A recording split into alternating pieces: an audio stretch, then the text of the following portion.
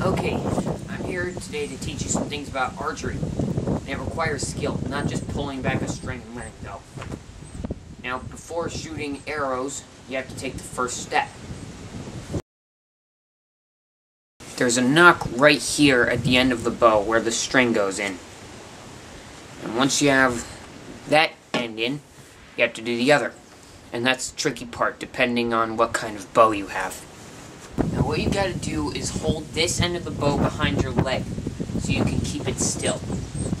Right. And you gotta bend this down, holding the string in the other hand, and just loop it over the top, into the knot.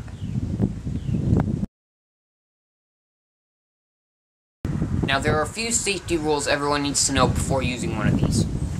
First, if you have someone with you, make sure the other person is behind you. Because otherwise, if you shoot it wrong or something, it could swerve or ricochet and hit someone.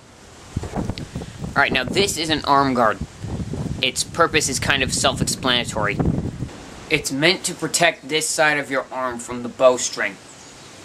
If you pull it back with your right hand, like me, then you want the arm guard to be on your left arm. Because see, when you pull back the bowstring and let it go, it shoots back with a lot of force and it can scratch your arm if it's not protected.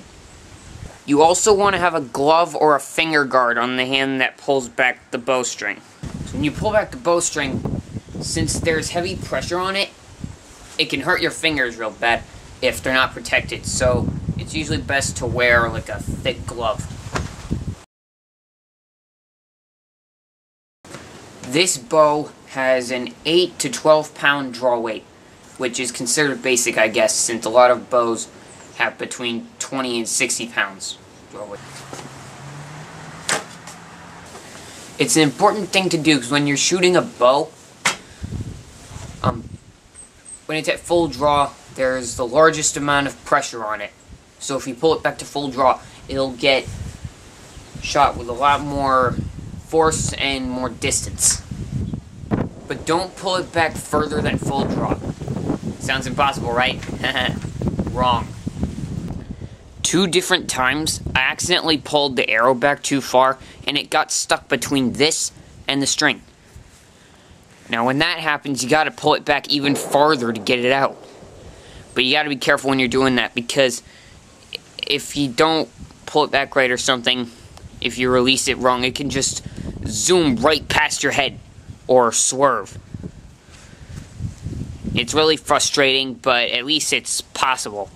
But just be careful. Now to the piece de resistance, arrows. Now see, this is the kind of arrow you want to use. It's arm length, which is an important factor with arrows because of full draw. It's orange, so you can see it easier when recovering it. And it still has all 3 feathers on it, so it can fly straight.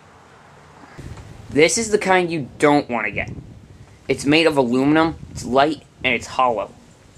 When it hits something hard enough, it'll bend, and then boom, it'll never fly right again. Now this is the way you want to hold the arrows into the string. If you keep your fingers hooked and tight like this, you'll be able to hold it for a while. So there's a slot at the end of the nock here that holds it in place.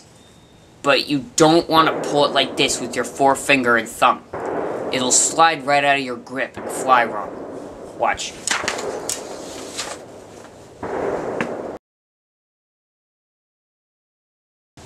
The hardest part in archery is aiming correctly so the arrow will fly where you want it to. And here's the way I aim it. Pull it back to full draw, hold it close to my jaw.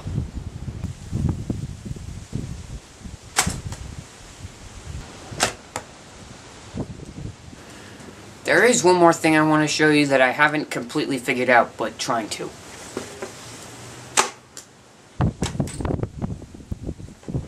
It's not something you just learn overnight.